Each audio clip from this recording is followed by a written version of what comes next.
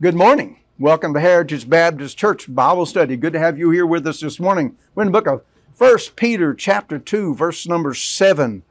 And if you ever wonder what we do before we start the class, you got to show up here. It's private information. All right.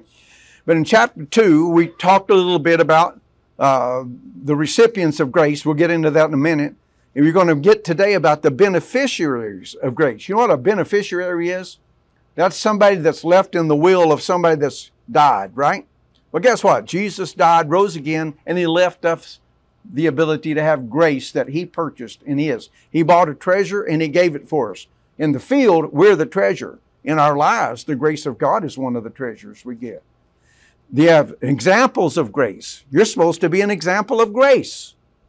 What's grace look like? Anybody here? It doesn't be like trying to decide what faith looks like. Jackson, your turn. See? All right. Yeah, all right. Most of the people that if you ask the average high school boy if he knew what grace and mercy and faith would be, goes, oh yeah, they're in my science class. You know what I mean? There's some girl. But in the world we live in, you don't hear much about that. When's the last time you heard any politician talking about the grace of God, the love of God, the mercy of God, the truth of God? You know, very rare, isn't it? Examples of grace, and then we're supposed to be ambassadors of grace. And we'll talk about that as we go through it today. We get started with it. If you got your Bible there, let's start reading together. In Acts 15:11, you don't have to turn there, but we believe that through the grace of the Lord Jesus Christ, we shall be saved. Grace is grace. If you add anything to it, it's not grace. Take anything away from it, it's not grace. If you're going to work at it, it's not grace. It's a gift, unearned, undeserved, that God gives you. For by grace are you saved through faith. That not of yourself, it is a gift of God, not of works, lest any man should boast. You know how I'm getting to heaven? By the grace of God. Paul would tell you that. He said, you know, I'm the least of all the apostles. And he said, I don't even deserve to be apostle, but I want you to know I worked harder than all the rest of them. Not because you have to. That grace in our life should motivate reaction toward God that we really don't have to do. When you give a birthday present to one of your grandkids, you say, now here's all the rules that go along with that. No, you don't. It's theirs, and they do with it. If they appreciate it, then they keep it, right? All right. You look at, we'll go through it. Peter said in chapter 2, in verse 10, in time past we were not a people. Now, it would do you well to read the book of Psalms because we're mentioned 3 times in the book of Psalms as people that are going to be people who are going to be named, what we aren't named yet in the book of Psalms, but are now a people of God, which had not obtained mercy, but now have obtained mercy. The difference between grace, that's unmerited favor. You're getting something you don't deserve. Mercy is not getting something you deserve. And that's the judgment. You get that? Grace is getting what you don't deserve, and mercy is not getting what you deserve. And God did both of those things with us when we're saved. In the recipients of grace, 1 through 3 in chapter, it said, and you hath He quickened who were dead in trespasses and sins, wherein in time past you walked according to the course of this world, according to the prince of the power of the air, the spirit that now worketh in the children of disobedience, among whom also we all had our conversation, all of our life, our lifestyle, the way we talk, the way we act, the way we work, in times past, in the lust of the flesh, fulfilling desires of the flesh and of the mind, and were by nature the children of wrath, even as others. Nowhere in there as it said, you guys were good enough, you just walked in.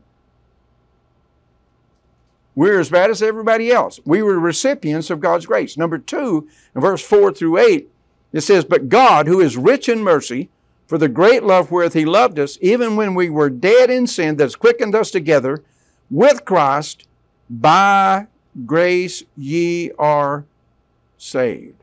Isn't that cool? I like that. And then we're going to go on to 9 and 10, and we'll look at the examples of grace of God in our lifetime when He was saying, not of works, lest any man should boast, for we are his workmanship. Okay, we didn't work for it, but he created us for a reason. If God's only desire was to see you go to heaven, as soon as you got saved and sealed by the Spirit of God, he'd just take you home. Because as soon as you get there, you're going to be perfect. We see him, we're going to be like he is. There won't be any flaws at all. But he didn't do it, did he? He left you here. Because the plan is that, and this is it, do you know that angels cannot preach the gospel? When the angel showed up to the centurion, he said, go get Peter, he'll tell you about it. Every time, it's one person telling another person. For God to reach us with the gospel, he had to become a man. He couldn't send an angel. He couldn't make some kind of edict. He's God. But he's not going to change his character. He's holy and righteous. But he's also loving and kind and truthful and graceful. Examples of grace, that's what we're supposed to be in verses 9 and 10 when he talks about, for we are his workmanship, created in Christ Jesus unto good works. How many of y'all, I love tools. I love any kind of tools. I love tools. I remember being over at Charles Blankenship's house one time, and he was all angry because he'd been out to the shipyards in San Diego, and he saw a propeller wrench. He didn't have a propeller wrench. And he was complaining because his wife wouldn't let him have a propeller wrench. Did anybody here ever seen a propeller wrench? Think about a hand tool that's in your box. It's about that long, your biggest one you got. Think about one that's as long as this room. The nuts on the propellers are not like little, they're just huge. Brother Bob's seen them in the shipyard. You're in the Navy. Did you ever see a propeller nut when you're in the Navy? No. You just saw the regular nuts on the boat, didn't you? Right. All right. You know, all those cool things you ever seen. It's amazing how big that stuff is. He just wanted one. My wife has never let me have a tank. I can see that in my yard. I don't really have to work. I just want it out there. You know what I mean? With a Tarrant to work. But anyhow, it's not what we wanted. God made us for it. It has to be usable or it's worthless. Do you understand that? If you're going to have a propeller wrench, then you need somewhere to tighten up a propeller with it. If God gives you one, you're in the boat business, I guarantee you, somewhere down the way. Something's going to happen with you. And the same thing with everything else. Well, he gave you this. He said, we're his workmanship, created in Christ Jesus, unto good works, which God hath before ordained that we should walk in them. And you can go back to the book of Romans chapter 8 and read verse 1. You'll understand when he said that before we were ever saved, God had already had the plan that when we would grow to be like his son. The longer you're here, you ought to be more like Jesus. And then the last one of these things we'll get into is we're ambassadors of the grace of God in the world. Can you imagine an ambassador for the United States going to another country and all they do is tell about how awful America is?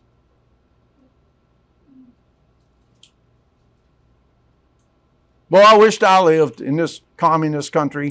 I wished I lived in this country where they have no privileges. No. An ambassador is supposed to represent all that is of us here. What is it? Is America perfect? Nope. But we hadn't had any problem getting people to come here. And we don't put up fences to keep them in. All right? There's a reason for that. Now here's the whole deal. An ambassador goes to represent the country they're from with the best. To show the best of it. If we're ambassadors of grace to the world, then we ought to demonstrate the greatest part of grace. You say, well, I thought you were a Christian. Why are you drinking a beer? I'm saved by grace. I can still do anything I want. See, that's not the greater part of grace. The same grace that saved you is supposed to change you. If any man be in Christ, he is a same old crud. No, it doesn't. If any man be in Christ, he is a new creature, a new creation, okay? So let's look at that as we go through it. We'll get into that first. First, number one, you got the narrow gate of sanctification is the appreciation of grace. Without grace, you would be lost. Now think again, when I say the words like, we are now in the age of grace. Has God not ever been graceful? No. Noah found grace in the eyes of the Lord. Job found grace in the eyes of the Lord. Abraham found grace in the eyes of the Lord. But it was not the age of grace. We live in the age of grace where the grace of God makes it possible for any man, anywhere, to come to know our Heavenly Father through the Lord Jesus Christ by faith. We got a guy in our church that was from a foreign country, didn't speak English. A guy walked up to him, stuck a Bible in his face and told him to go home and read it. He did. Read in the Scripture, never heard anything about Jesus before in his whole lifetime. Then and there that God said that He would save him by grace if he asked Him, and he asked Him to, and God saved him. You say, well, how's that work? That's why it's called grace. Unto you there which believe, He is precious. How many of y'all own anything precious? You don't own her, son. Okay. All right. She's still rented. So all of you guys that are married, you understand? You're still going to pay till the day you die. All right. It's renting. It's a good payment, though. We love that, right? Unto you therefore which believe, He is precious. You have anything that's precious? I'm serious. Yeah. We lost our house in a flood. We lost most of our house one time in a fire. We've lost our you just start over again. I learned a lot of things about people who go through floods because my house went through a flood. When we were working with Harvey and we were in charge of a lot of shipping things to South Texas, and for a whole bunch of reasons God put in order. I didn't do it. God did. But they called and said, what is it? What can we do for South Texas? And so, well, they need a couple of things. They need food. They got more water than they know what to do with. So they have hundreds of truckloads of water because that's easy. Grateful for the times. But they needed food and they needed hot food, people to make sure the ones that are working there. So the Baptist men got in on that and we put all kinds of stuff together. And they said, what can we do for them as far as possessions? Guess what I knew? You say, well, I'm buying them a new washing machine. They don't have any house to put it in or electricity to plug it in or a place to store it. But I'll tell you what they do need, a mattress. Just a mattress to sleep on. All those people in those shelters, you ever slept on a shelter hard floor for a couple of weeks? Cheryl and I, one time, we were traveling with the children's home and the bus broke down. We stayed in the church basement. And so, you get tired of that floor thing pretty quick. You say, well, I had 2 blankets underneath me. I never did like 2 blankets. And I slept on the ground lots of my life. But I want you to understand, that gets pretty hard. They need a mattress. They need a place to lay down. So I can say this because they did. The Sealy Mattress Company in Texas donated like semi-truckloads of mattresses to take down there. Just the mattress. They didn't need the box springs and the beds. They didn't have a place to put that. They need something you can throw on the ground and lay on at nighttime. Go to sleep. All right. God knows what I need. What I really need. You understand that? And He knew I needed a way of salvation. And there's not hundreds of ways. Jesus said, I am the way. Peter would say, there's no other name under heaven given among men whereby you must be saved. Paul would say, those that call upon the name of the Lord shall be saved. Okay? And so it's a narrow gate. That's what Jesus said. In Matthew, He said, if you then being evil know how to get good gifts to your children, how much more shall your Father which is in heaven good things to them that ask Him. Now, this weekend, my teens are going to be here, and we're going to have some games to play, okay? And the preacher's still part kid, Okay, so they wanted to do Nerf gun shooting. You know, where they get those little Nerf bullets, you know, the little foam things, and shoot them at each other. And I never had a Nerf gun, so I ordered one. It shoots 100 rounds a minute. Tell them what Kylie said when she first, I saw it, they come in, they stick on the wall, you know, like on stuff. She said what? She texted me back and said, oh, we're so dead. How big is it? It's big. All right. That's a cool deal. All right. So we're into that. But if I was starving and you brought me a Nerf gun, I would go, thank you, I think. I can't even kill anything with that. You know what I mean? They're made not to hurt you. They're foam rubber. We needed one thing. We were going to hell. Every last one of us. We're all sinners. There's none righteous. We needed something that would fit every one of us. The really, really good people, and there are really good people in the world. And there are really, really bad people. And there's some of those people in the world. And everybody in between. And Jesus said this, all things that you would have been due to you, even do for them. And he said this, how many of you know if your kids ask for something, would you give it to them? If they ask you for a fish, would you give them a stone? If they ask you for bread, would you give them a serpent? God knows what you need. You need the Lord Jesus Christ. And Jesus said, there's only one of those things. He's doing the preaching here, guys, not me. Okay? And he said that enter ye in at the straight gate, for wide is the gate, and broad is the way that leadeth to destruction. Many there be that go therein. But because straight is the gate, narrow is the way which leadeth unto life, and few there be that find it. All right. If you know Christ as Savior, think about all the people in the world. I would say 90% of the people in the world never hear. That's amazing. You talk about the hundreds that are saved in China. They have billions of people there. How many? Maybe I'm off on that. Maybe it's only 87%.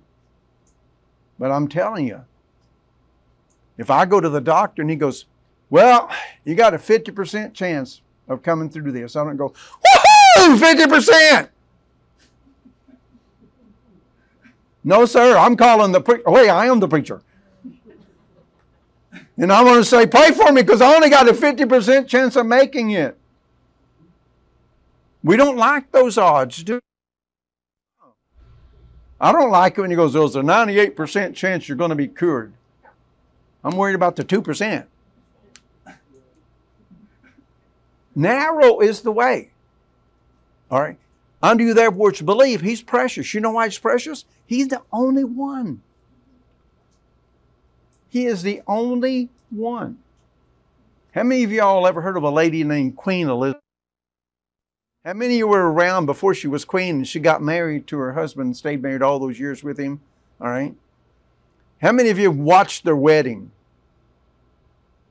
You didn't? She was a long ruling, you'd have to be old enough to be older than me. Well, guess what? A piece of everybody that went to her wedding got a piece of cake already cut and sliced in a deal to cake at their wedding. Thousands and thousands and thousands of people around the world went. There are 2 pieces of it still left in the world. One piece that sold on auction last week for more than $1 million. A little bitty tiny slice of cake.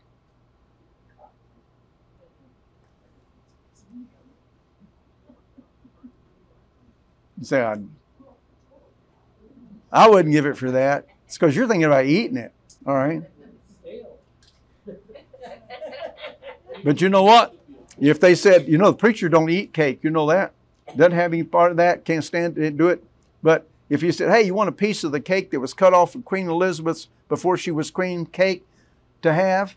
I'd say, Yes! Precious means rare.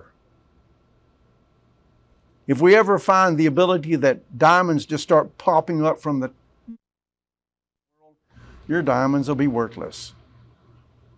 Same thing with gold or everything else. The reason it's precious is because it's rare. He's precious because this is really rare. That the creator of the universe was thinking about you. Which believe he is precious unto them which was disobedient, he's not. Now listen, we talked about last week about the stone and the way that stone works into what Paul said about him being the foundation. He is the foundation stone, just like that great big one they put down when Solomon built the temple. He's the foundation stone. And Jesus quoted the verse out of the book of Psalms over and over when he said, this is the stone which the builders rejected, which has now become the head of the corner. Paul said that stone was the foundation stone. There's no other foundation that any man lay that is laid except the Lord Jesus Christ. Then he said, your life as a Christian is to build on that stone. What are you building on the foundation? That's where we stopped last week. To the others, guys, he's made a stone of stumbling. Well, if that's true, what you're saying, then I don't get to go the way I want.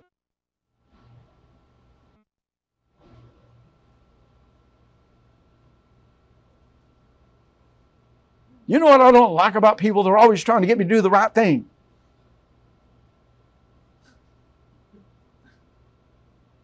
You say, well, not really. People wouldn't do that, would they?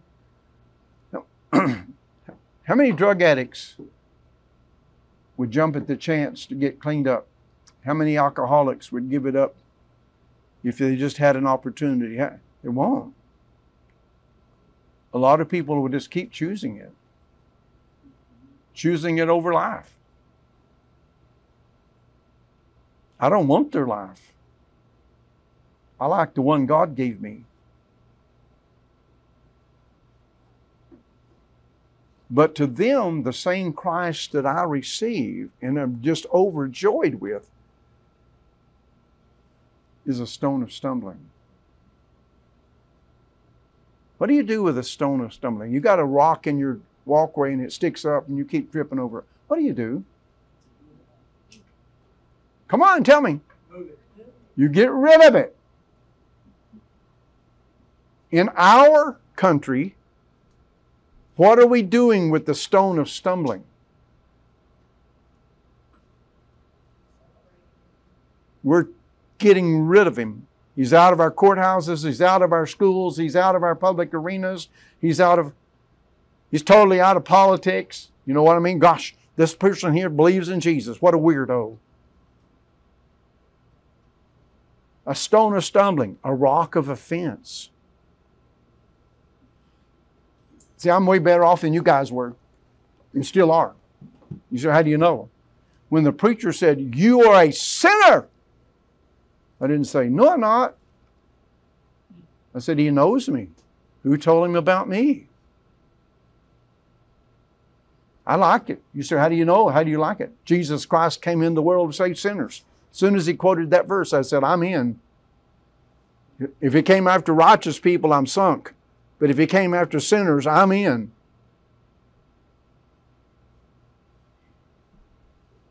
They stumble at the word, being disobedient, whereunto also they were appointed. Now, I want you to understand, God didn't designate anybody to hell or anybody to heaven. You choose. He gives you the opportunity. But I want you to understand what you choose brings you an expected outcome. You refuse the Lord Jesus Christ as Savior, your place is already appointed. It's ended. God didn't pick out a couple of people he liked and some others he didn't like. He said he'd have all men everywhere. And I know, I talk to the people too. They go, well, that God meant that he was going to save a few people out of every people group. They're the ones that are already picked out. I have an answer for that, and it's not theological. It's, okay? That's not true. God loves all men everywhere. For God so loved the world You can't show me anywhere that he hated anybody. The Lord Jesus Christ, the night he was betrayed, when he knew what Judas was going to do, and he knew it all of his life, he could have had him killed 4,000 times. He's God. Go back and find the first place he said, for he knew who should betray him. For he knew he was going to betray him. He knew what he did. Who's the one at the table that said, what are you going to do? Go do it quickly.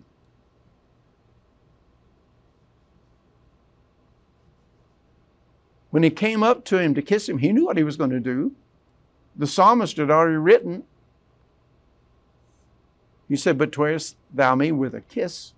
And he said, friend. Friend. Your attitude changed. Mine did not.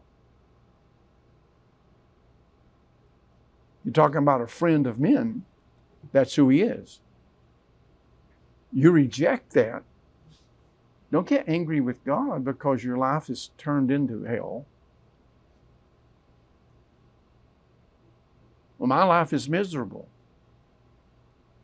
I got an idea. Get right with God. You say, when I get right with God, will everything in my life go good? According to God, it will. But I haven't liked everything He gave me to handle. He taught me something really hard, guys. I want you to understand. Nothing in the whole world is mine. I just get to borrow it for a while. I get to be a part of it at a while. If you got about an hour, I'll tell you one thing right after another that He proved to me that was His and not mine. Some of the greatest things you can do on the face of the earth, they were still God's. He does with them as He would. Why couldn't He do that with me? If you move forward with this, I didn't get very far, did I? All right. Sanctification is what we're going to deal with next. And what that means, it's being set apart. And we're going to show you something that nobody is just set apart and left. How many of you have ever heard of that graveyard where they have all those airplanes out in the desert? And, you know, I want to go out there and just spend like a week just going in and out of all the different airplanes, sitting in the control boxes, you know, just seeing the planes and trains and what. Yeah, you can go with me when I go. Yeah. We'll just crawl over all those airplanes and stuff because they fascinate me. I like ships and planes and things like that. Don't ever even plan to try to fly one off or anything or take it apart. I just like to see them. I like to see things, how it is tremendous sometimes, the engineering in some of that stuff. To know men and women put their lives at stake flying some of those things all over the world. I like that. To be able to, yeah, okay, I don't want to live there though. About lunch, I'll be ready to go somewhere and come back. All right, but our sanctification is this, guys, listen to me. I enjoy everything I have in my.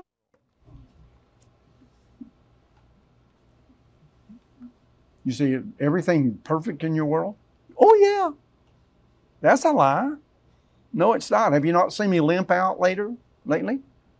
I had a guy about a year ago said, you know, you kind of swagger like John Wayne. I said, it's called a limp. It's not a swagger. That's just the way that's what happens when I walk. I fall over to the side. I don't know. That's a limp. All right.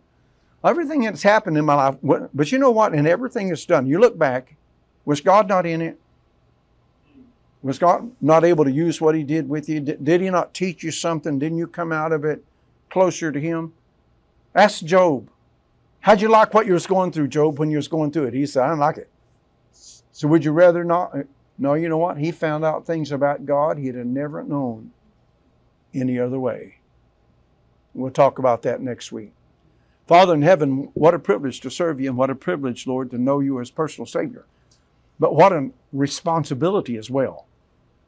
Lord, to take what You've given us, this wonderful gift, and use it in a way that it honors You. And Lord, we pray that's what our salvation might do. Not give us the freedom to live like the devil, but give us the ability to live like our Savior. And we pray it in His name. Amen. Amen.